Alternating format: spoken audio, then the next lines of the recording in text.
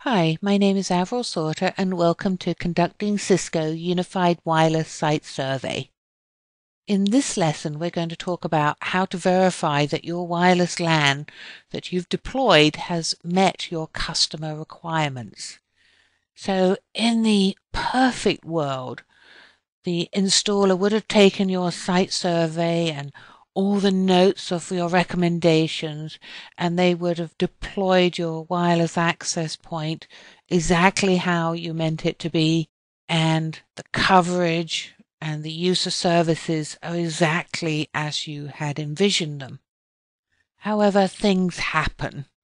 It could be that the installer couldn't quite place the access point in the location where you specified, or the antenna is slightly misaligned by mistake by the installer. And so we need to go back and we need to check that the site survey and the final installation really did meet the customer requirements. And that's what this lesson is about. So in this lesson, we're going to start out talking about conducting an audit of the wireless LAN. And there's really two parts of that audit. There's the RF piece, making sure the physical layer is giving you the required coverage and meeting your capacity requirements.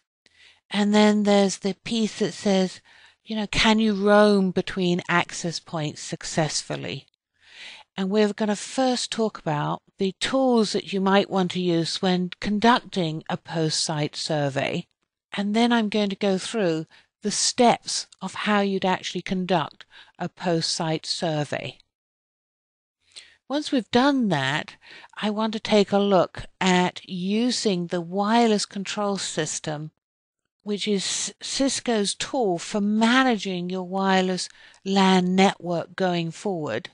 And that tool has some capabilities in it that can test to see if your wireless LAN is ready to support voice networks. Are there areas where voice is going to have a problem? And then similarly, there is a tool that will allow you to check the wireless LAN's readiness to support location services. Like, can you hear enough access points to be able to accurately predict where a device is? Once we've done that, we're going to wrap up with a demonstration. And I'm really excited about the demonstration because rather than giving you a long list of all the things that you need to include in your final report that you give to your customer, your final installation report, what we've done is we've created a checklist for you that you can use when you're doing your site surveys to check that you're including and telling your customer everything you need to as a final wrap-up on your deployment. So now we want to talk about conducting a wireless LAN audit. And there's really two parts you want to think about in this section.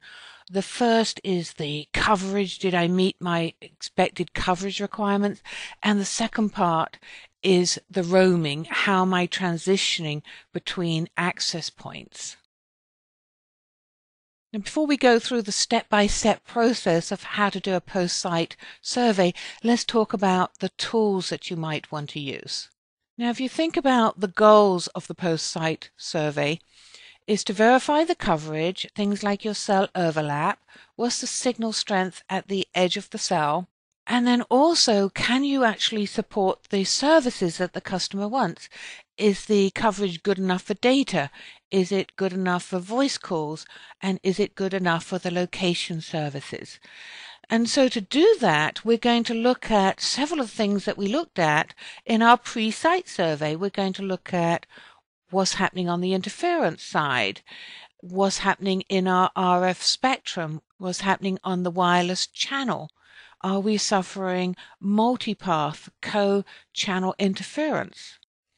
Therefore, we can use similar tools that we used in our pre-site survey, things like the Cisco Spectrum Expert or the Ear Magnet Survey.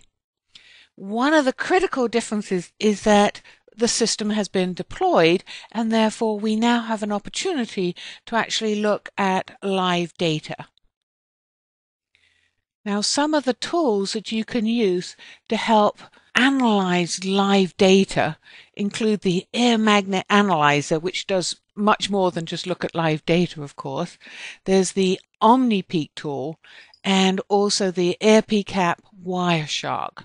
And I just want to step you through these tools on the next few slides. So the air magnet analyzer, at the heart of that has what they call an Airwise engine, and that's the one that's analyzing all of the data that's being collected. It collects information about the RF spectrum, the wireless channels, interference, the speed, the data rate that's being achieved. It also lets you drill down and look at specific devices and even look at the statistics related to voice conversations. Now, this tool comes with two versions. It has the Express version, and then it also has the Pro version. So the Pro chart has some additional tools. These tools include, for instance, the ability to monitor voice delay and other statistics that are important when you're looking at issues when a voice call is taking place and the user is moving between access points. In addition to detecting the performance issues, it also has a capability to detect potential security breaches. Now, what I particularly like about this tool from a post-survey perspective is that it has an integrated reporter which has a library of built-in reports that you can choose from, and it will give RF statistics, channel assessment, reports about what devices are on the network, as well as having a suite of compliance reports. And the ability to customize these reports means that you can give them to your customer as your post-site survey assessment. So the AirPCAP and the Wireshark are two tools that have come together. AirPCAP is used to capture the wireless LAN frames that are being transmitted over the air, and Wireshark then is used to display and analyze that data. So the advantage of using Wireshark is not only because it's a free tool, is because it's used by most IT professionals today. It's used to analyze the wired network, and it supports just a phenomenal range of different protocols and file formats. And so most IT professionals are very familiar with Wireshark. AirPCAP then extends that tool to then allow you to analyze your wireless data frames. Now, AirPCAP comes in different models. There are models for B&G, for A, B, and G, and then there's a model for 802.11n as well as your legacy ABG radios. The AirPCAP model NX is the one that supports 802.11n and has a 2x2 MIMO capability as well. What I personally like about this tool is it's very easy to move between workstations. So if you're working on a tablet and then a laptop or then back to your desktop, it's very easy to transition between those different environments. And it has some nice features, like it's able to capture traffic from 3 channels at the same time and aggregate it together. You can also capture packets from multiple channels and aggregate that together by using more than one AirPCAP adapter. So that's a kind of a cool feature too. And the last nice feature about this product is that it also has the ability to inject packets. So in addition to operating in a passive mode, if you can inject packets, that means you're not relying on testing the wireless LAN by looking at real user traffic, but you can actually create traffic onto the network as well. So the OmniPeak tool is a packet analyzer from a company called Wild Packets. And it's will analyze your wireless traffic. So as well as collecting it, it'll also analyze it, and it provides, similar to the air magnet tool, it'll provide you statistical information about your voice quality of service, roaming statistics. And like the AirPCAP tool, it also supports the ability to aggregate multiple channels together. So the OmniPeak, just like the AirPCAP, also supports the multi-channel aggregation. And that's particularly important when you're looking at problems that could exist when a user is roaming between two access points, because you can literally monitor both access points and aggregate that data together. And so sometimes in situations where you see a user that's literally ping-ponging, sometimes referred to as flapping, between one access point and then joining the other and then going back again, and they physically may not be moving, you can really analyze that kind of data with this multi-channel aggregation.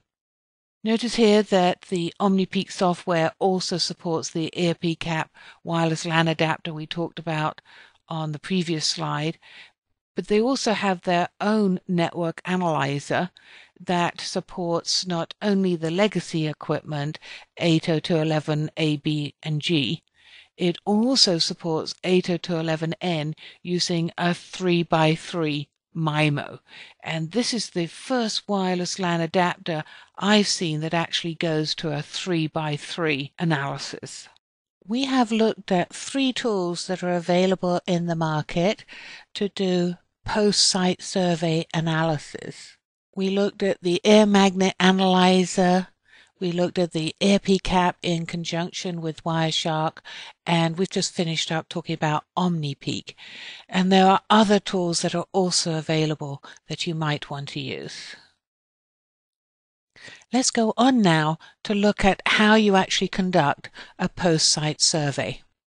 And on the next few slides, I'm going to take you through the different steps or stages that you'd want to follow while doing this post-site survey. So step 1 is the post-survey walkthrough. This is not that different to the very first walkthrough you did prior to the deployment. You want to collect all your blueprints, your site plans, your IT network maps, and now you want to walk through the building, floor by floor, covering inside areas and outside areas. You should be verifying your proposal. Have the access points been placed where they should have been placed? What antennas have been used?